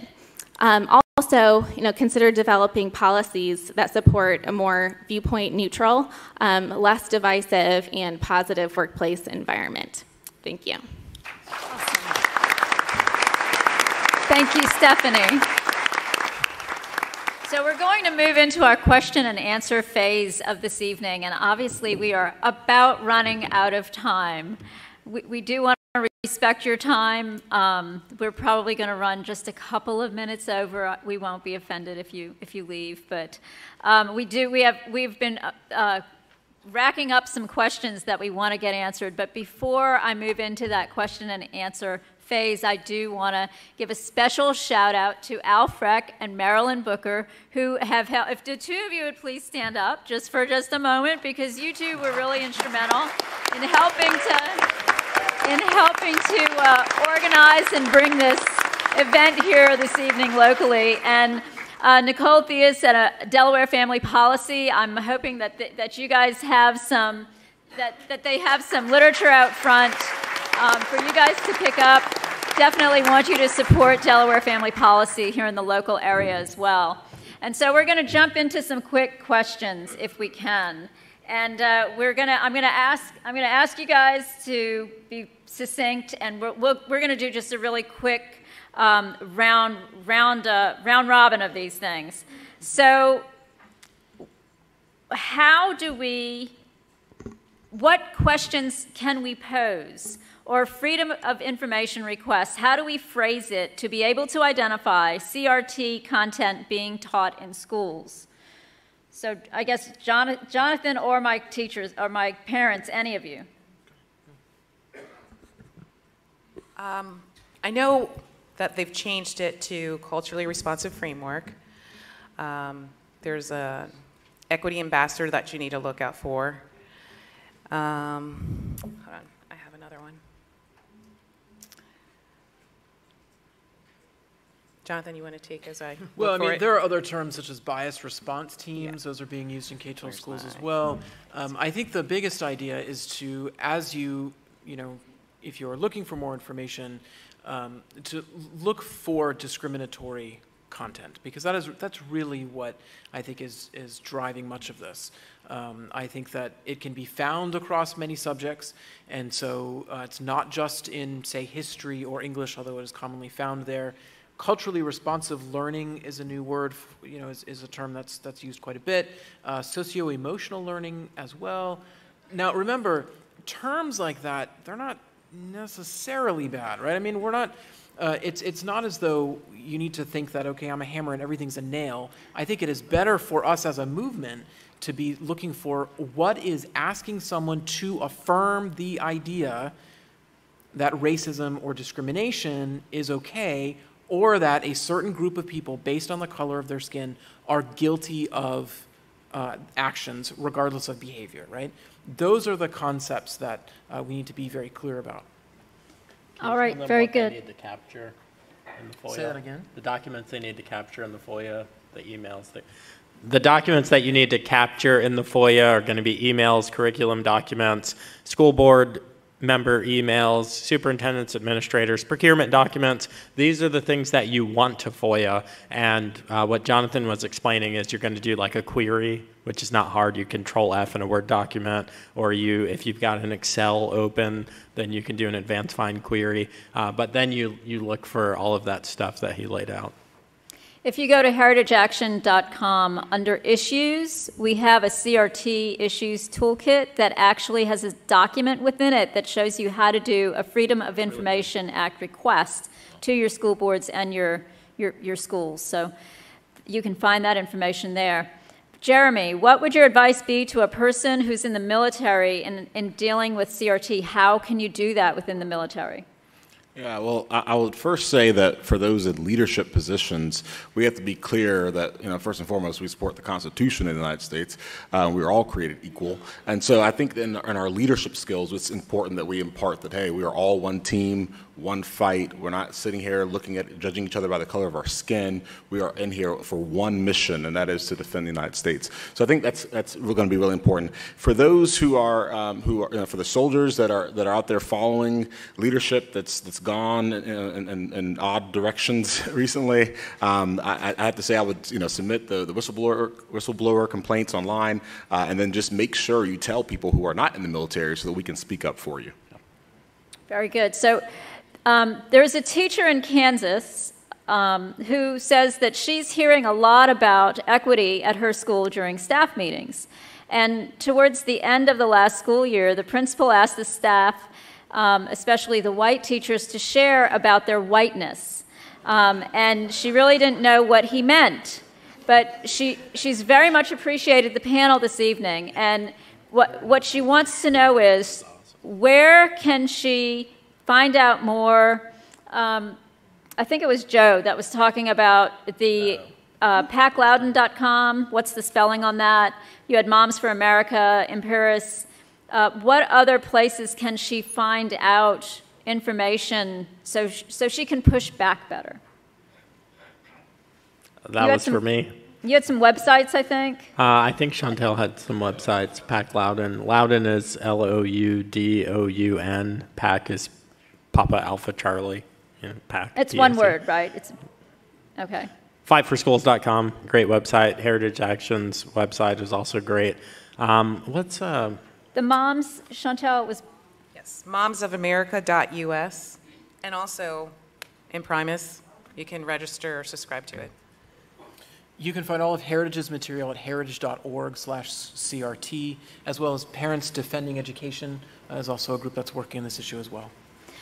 Chantel, I don't know if it would be you or Jonathan who would take this, but how do you convince your high school student to not spin their essay to satisfy the liberal teachers in order to get the A grade when they don't really believe what they're writing?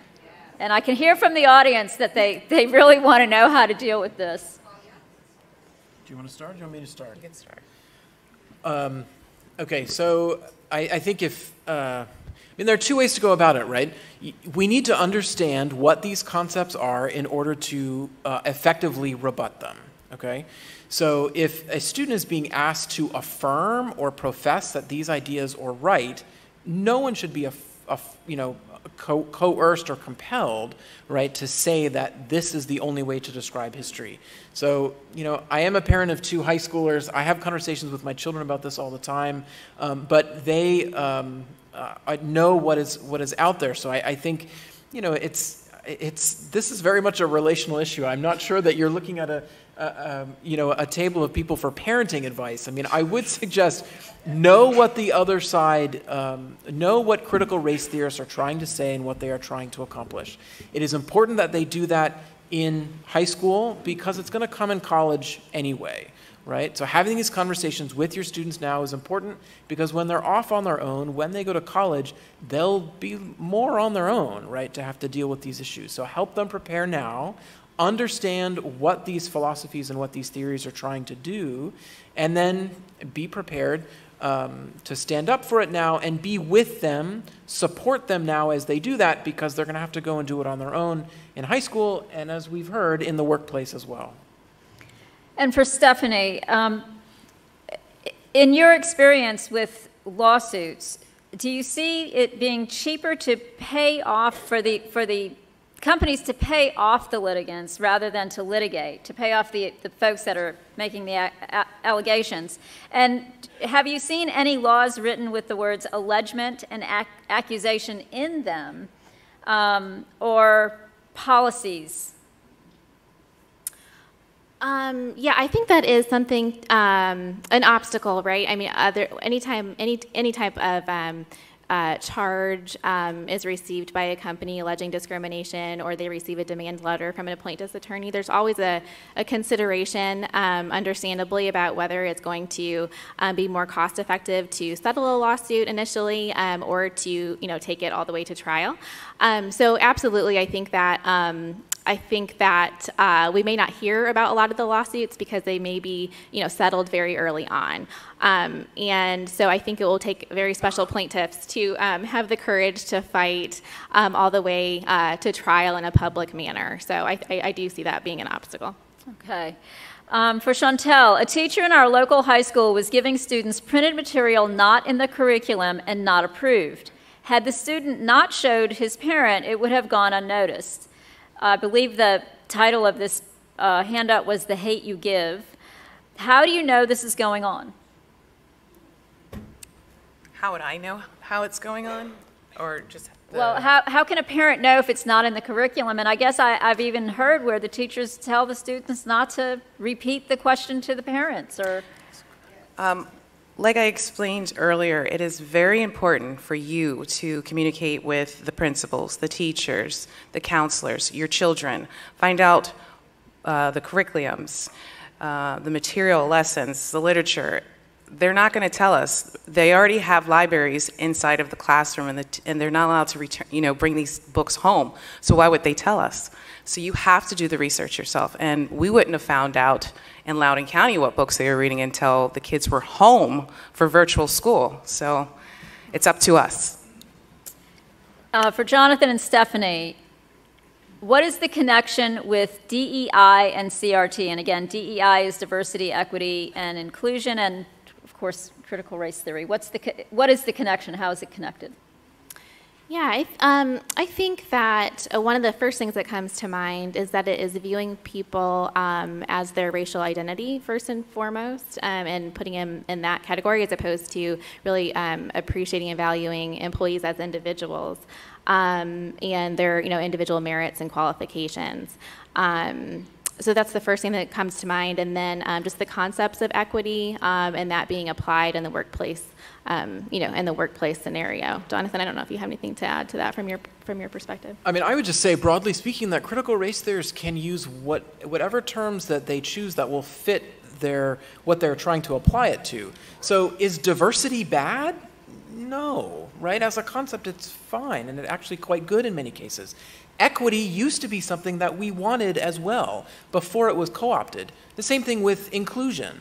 So when you see diversity, equity, inclusion today, it's been something that is being used by critical race theorists to promote the idea that government should create equal outcomes for everyone artificially, right? That's the problem. So the same can be said for culturally responsive learning. I mean, is cultural bad? Well, no. Is learning bad? Well, no, that's not either, right? That's why when you do a FOIA, when you look at what's being taught in schools, you do have to read the footnotes and look at the second page, right? It's worth looking at what is actually being suggested. Quick example, I know we're doing a round robin here. Very quick, Washington, D.C. Public Schools page has a whole section on teacher training. One of them says culturally responsive learning. If you just read what it describes about how teachers need to be sensitive to the backgrounds of children, you wouldn't think it's that bad. But when you click on the link and you go to the article that it recommends, it says that teachers should take a chart and they should mark the race of every author of every textbook in the school. That's not going to help the textbooks. That's not going to help students learn any better. That's not evaluating the quality of them. That's judging them based on the color of the skin of the people that wrote them, right? But if you just looked on the outside, you would think that it was a Lucky Charms cereal box, right? Jonathan, again, who are the major proponents pushing CRT today?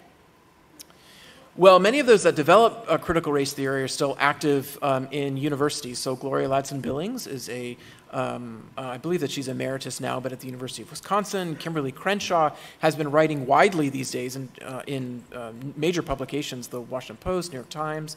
Ibram X. Kendi's, he has, in some cases, sort of either denied or sort of tried to obscure whether or not his ideas are strictly critical race theory or they're just what he calls anti-racist. There are articles, there are interviews that we can quote him as saying that his ideas are based on critical race theory. And when you read what his recommendations are, particularly the equality of outcomes, you can see that those concepts do come from critical race theory. There are many who say that Robin DiAngelo is not a critical race theorist, so she's the author of White Fragility. I would argue that her ideas are straight from critical race theory as well. I think that those companies that are doing professional development in schools based on critical race theory, particularly Learning for Justice, which is an arm of the Southern Poverty Law Center, that they are widely used, and their material is, there's no joking there. You don't even have to read the second page. You can just read the headlines with what's on their site. So those are a couple. All right, so for Joe and Chantel, I guess this is more about trying to formulate a strategy at school board meetings, because this individual says they're limited to speak for only 2 minutes, and it's not enough time to really get through the messages. So do you recommend that they organize with other parents so they each take a segment and build on one another as they go through and make their presentation? Yes, that's what we did. That's Okay, what you should next do. question. And so whether that's breaking down passages of a book, hey, you're going to read this, you're going to read this. I got tagged with saying all the bad words because they knew my pastor would be listening. But really, everyone's being really nice up here. Again, former law enforcement, rescued children, Army. I don't give a crap about your BS, your belief system. You need to learn Dave Ramsey's one-word sentence. No. Children don't run the household. A lot of you are agreeing and clapping your hands, but you're not doing it at home. Your child is subject to your authority until they are not. Okay? Now, spiritually, for much longer. But while they're under your roof, you have to say the one-word sentence, no. I'm going to write the paper this way to appease the teacher. No, you're not. Your phone's gone. Your internet. I'll shut off the internet to the house. I don't care. Parent. We don't have a student debt crisis. We don't have a debt crisis. We have a parenting crisis. So parent your children. Parent's a word. Do it. So what is the panel's opinion about requiring cameras live stream in schools so parents can monitor class content?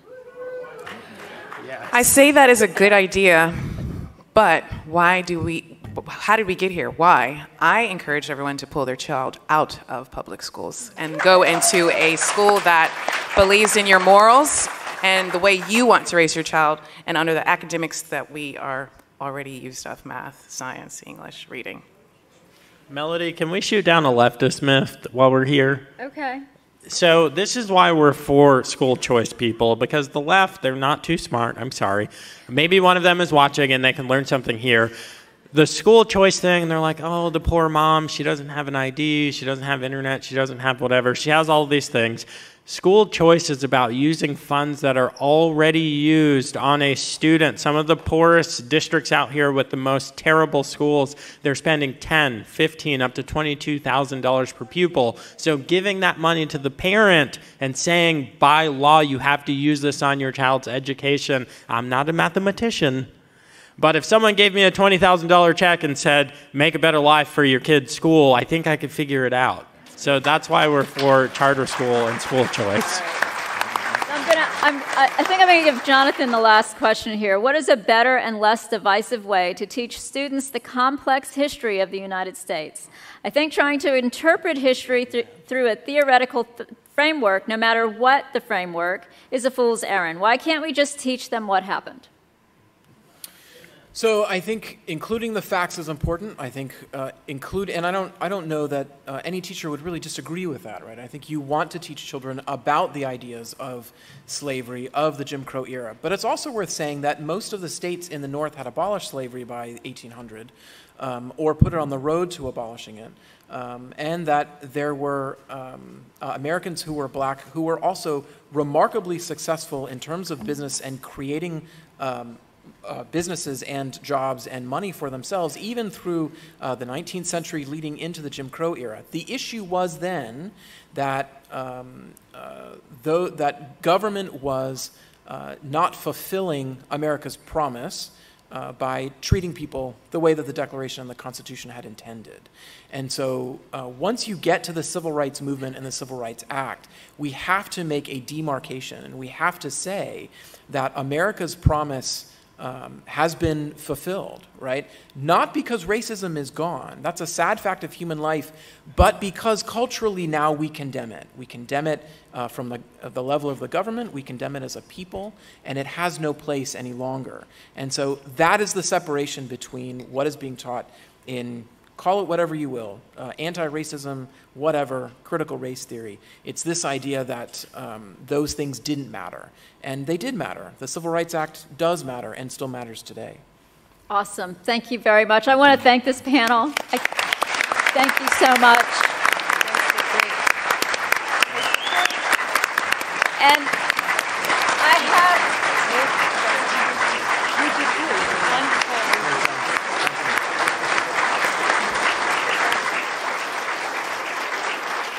I know we have a lot more questions, and the panel has agreed that what we're going to try to do is, if you still send your questions to heritageaction.com/ask, I'm going to give those questions to the panel, and we're going to try to figure out some way, if you've registered, to send you back out the answers to those questions.